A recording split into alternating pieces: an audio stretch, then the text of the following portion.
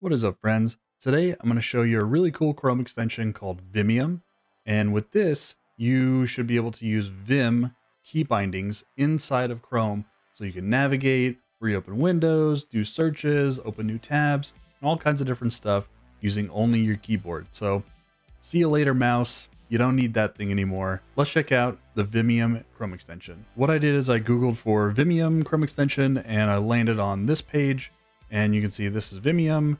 I've already installed it, so it just is asking me to remove it, which I'm not going to do. This version is 1.6.7, and it was last updated December 2nd last year, which is pretty cool. Let's jump into GitHub. In here, you can see the keyboard shortcuts. And so the most well-known one is to hit F. And F is going to show you all the different things you can do by clicking.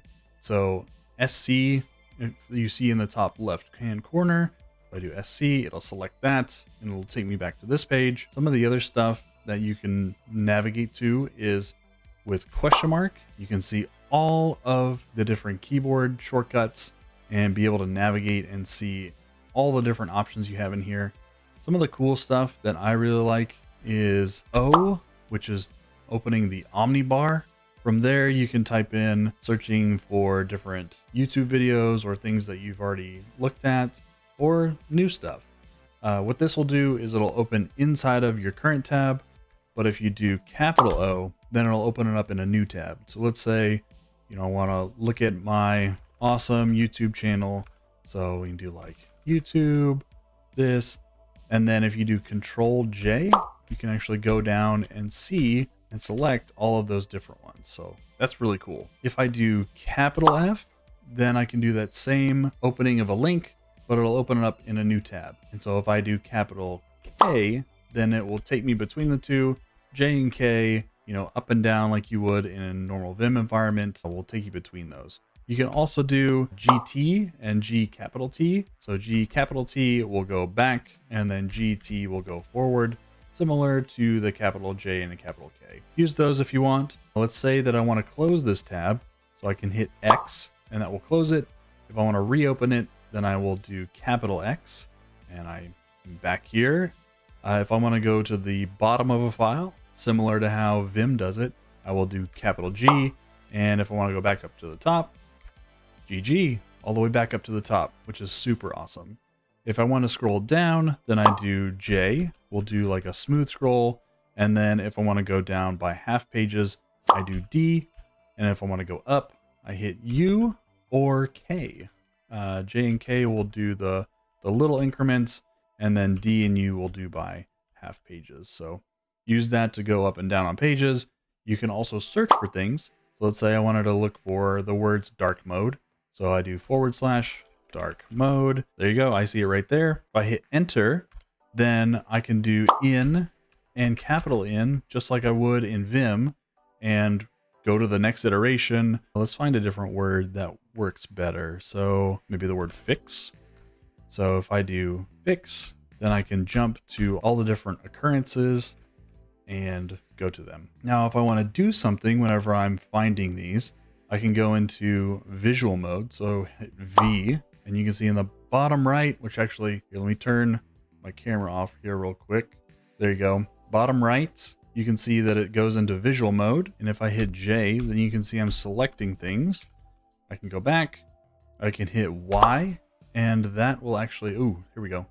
I will have to allow this to happen, which is good. And so in my paste buffer, which is just your like Mac or Windows copy buffer, then you can see I've selected this. If I'm looking at text, then I can go into caret mode by hitting C. From there, you can see I have a little tiny cursor and I can jump by word or I can jump by line. If I go back to V, then I will be in visual mode. And again, I can yank things if I wanted to. Let's say that I've navigated to a new page. And so now I want to go back. So I can do capital H and that will take me back. If I wanted to go up in the URL, so like you can see I'm at GitHub and Phil and Vimium. If I wanted to go up to the author, then I can do a G capital U and that will go all the way up to the root. Or if I want to go just up one, then I could do GU, and that'll take me up 1 level. So there we go. Hopefully this is like an intro into using Vimium and all the cool things that you can do. Things to watch out for are opening PDFs, so things will get trapped with your keyboard. Gmail also will kind of eat some keyboard shortcuts. So what you can do is in the extension, you can add different exclude keys so that those don't get eaten whenever you're trying to navigate on like Gmail or other apps. Keep note of that. If you like videos like this, hit the like and subscribe button, and I'll see you in the next one. Thanks. Yay, you stayed after. So I'm recording this a few days later after recording that video, after I'm sitting down and editing it. There's a ton more in that Vimium stuff that I could go over, but hopefully that kind of gives a general idea of kind of all the kind of cool shortcuts that could be used for it. Essentially, I'm trying to incorporate Vim in all the applications that I'm actually using day in, day out.